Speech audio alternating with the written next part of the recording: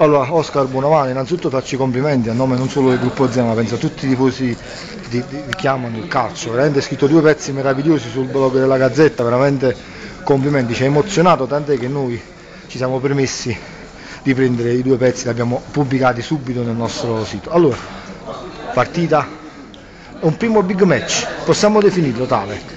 Intanto grazie per i complimenti e sono contento io di essere sul vostro sito. Ma più che il primo big match ci sono state anche altre partite molto importanti in questo inizio di campionato. La partita di questa sera secondo me può dire una cosa, non è determinante per la classifica, però può dire una cosa: se questo Pescara è soltanto una grande squadra o è una squadra che in questo momento è in grado anche di dominare il campionato. Se la partita di stasera dovesse finire con una vittoria netta del Pescara, sia nel gioco che nel risultato, vorrebbe dire, cosa che io penso del resto da un paio di mesi, che questa squadra può tranquillamente vincere il campionato. Se invece la partita dovesse andare in un altro modo, vorrebbe dire che il Pescara rimane comunque una grandissima squadra e che invece il cammino sarà un po' più complesso. Io francamente la mia sensazione è che la squadra sia una squadra che sta crescendo bene nella qualità del gioco, sta crescendo bene nel miglioramento dei singoli e se i 3 acquisti di cui si parla, 2 certi ormai, Martin e Nielsen, e il terzo sempre più probabile, Gianluca Caprari, fossero all'altezza dei giocatori attualmente in rosa, allora penso che sarà davvero difficile per le altre squadre tenere testa al Pescara, soprattutto da febbraio in poi. Oscar, allora, vabbè, io condivido tutto, anche le pause di quello che tu hai detto.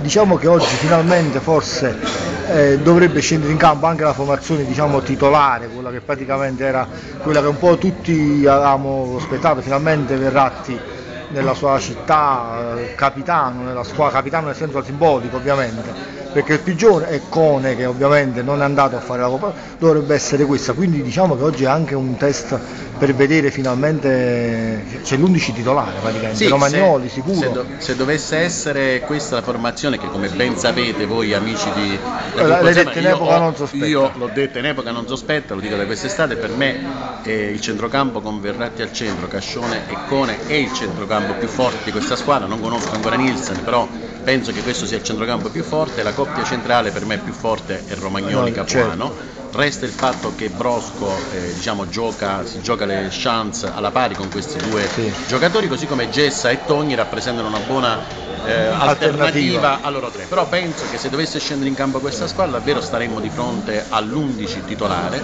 Sappiamo bene, anche tramite quell'intervista che tu prima ricordavi, che Zeman gioca tendenzialmente con 14-15 giocatori, non di più, e quindi da questo punto di vista è interessante la partita di stasera per le questioni che diciamo prima, cioè di qualità, di autoconsapevolezza della squadra, ma anche dell'11 presumibilmente titolare. Perfetto. Oscar, io ti saluto e ci vediamo la partita. Io sono molto ottimista come sempre, però sono convinto che sarà una grande partita. Io anche sono sempre molto ottimista, indipendentemente dal risultato, sono sicuro che vedremo una grande partita. Poi ovviamente tra vincere, perdere o pareggiare spesso ci sono degli episodi. Penso che però se Pescara si esprime come nel primo tempo di Nocera, penso che sarà difficile per tutti. Che capolavoro.